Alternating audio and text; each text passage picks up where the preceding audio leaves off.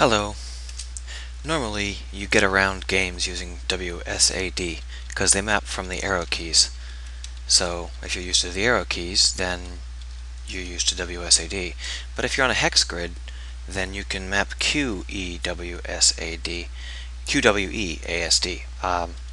They map very well. So for example, you can do QWEDSA. See?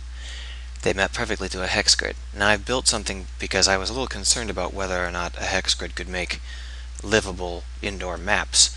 So I went ahead and I built this tool for creating indoor maps out of a hex grid. And it's pretty basic. I mean, there's no doors or anything built into it just yet. But as you can see, you can build all sorts of fun orthogonal or not quite orthogonal rooms as you prefer.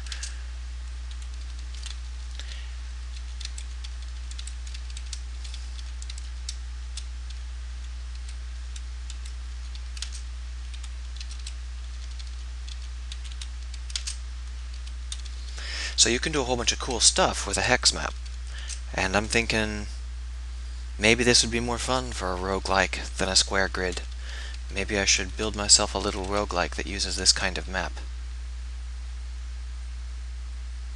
That's all.